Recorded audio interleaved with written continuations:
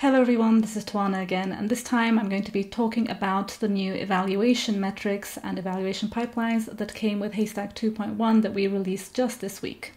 So this is one of the new tutorials we have. It's available on the Haystack website and I'll link it down in the description. And as well as Haystack's own evaluators, which are both model-based and statistical evaluators, we have integrations with evaluation frameworks as well. So if you like, you can take a look at the cookbooks that we have with Deep Eval, RAGAS and Uptrain 2, which are linked from the tutorial that we're going to be going through here as well. So evaluating RAG pipelines mainly consists of evaluating two steps, both retrieval and generation. So we're going to take a look at how we do that, but for that first we need to build a RAG pipeline to begin with. So for this tutorial we've decided to do a PubMed QA RAG pipeline example. We have a publicly available dataset that includes both context and answers and ground truth responses as well, which is quite handy. It's quite a large dataset. You can access it on Hugging Face. Instructions are basically questions, context is going to be our ground truth documents, and responses are going to be our ground truth answers. As you can see, there are many, many rows, so we've decided to use just the first 1000. I've already got them here, and then the next thing we start to do is build our RAG pipeline. In this example, we're going to be building a very simple RAG pipeline that's indexing these documents into an in-memory document store. And we're going to be creating embeddings using a sentence transformers document embedder with this sentence transformers embedding model. We'll use the same model to embed the query when we have a RAG pipeline. And then we simply write our documents, which are, by the way, all clean and split up and chunked as well. So it's quite easy to start off with.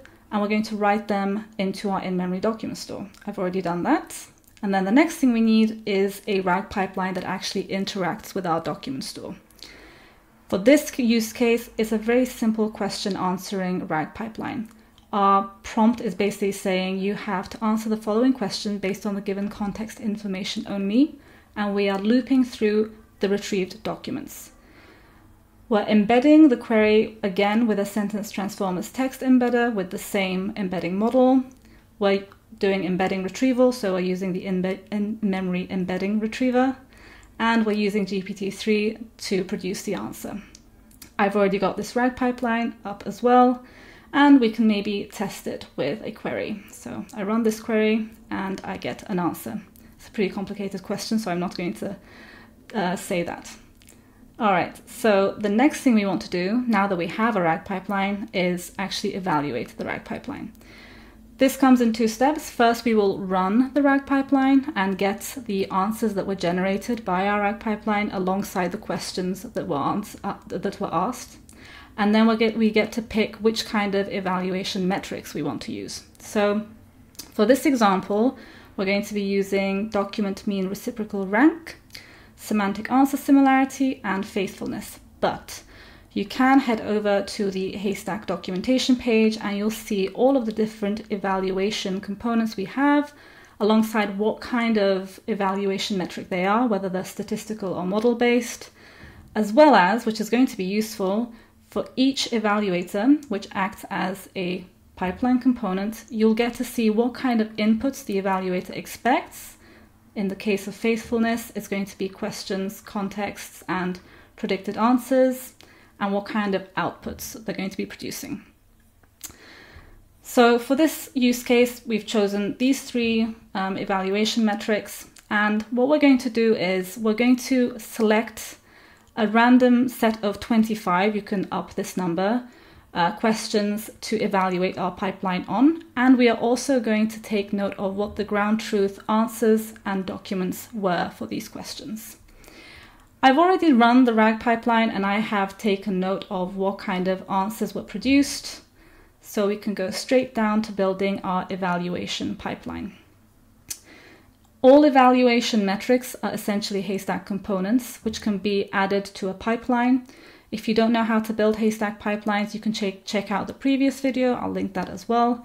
And in this case, I'm going to be using 3 evaluators, so I'm simply adding these components to what I've called an eval pipeline.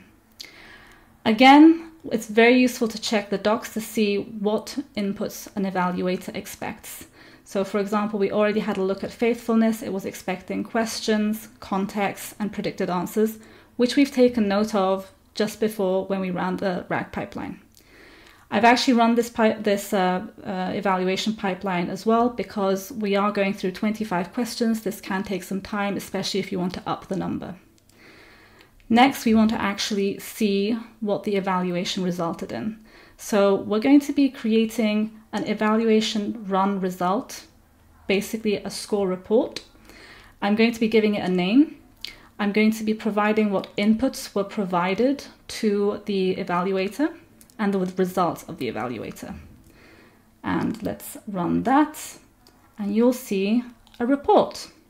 Another thing you can do with this evaluation report is convert it to a pandas data frame. This is quite useful because it means that you can then filter out the evaluation results. For example, here we're going to get the 3 best semantic answer similarity results and the 3 worst, and it maybe helps us evaluate what went wrong and in what cases it went wrong. And that is all. Actually, this was a funny example because semantic answer similarity, okay, no, we do have some bad scores. And that's it. Hope you enjoyed this. And next time, I think what I will do is we have one evaluator called the LLM evaluator, which is actually a way that you can define your own evaluation. I'm going to give this example very quickly, but here we're going to be basically using a large language model to evaluate a pipeline based on what we are evaluating on, so we can make up an evaluation. So in this case, we're evaluating whether a pipeline response has been problematic for children, and we're also providing examples of problematic cases and non-problematic cases, and then we run this evaluator based on responses from our pipeline. All right, see you next time.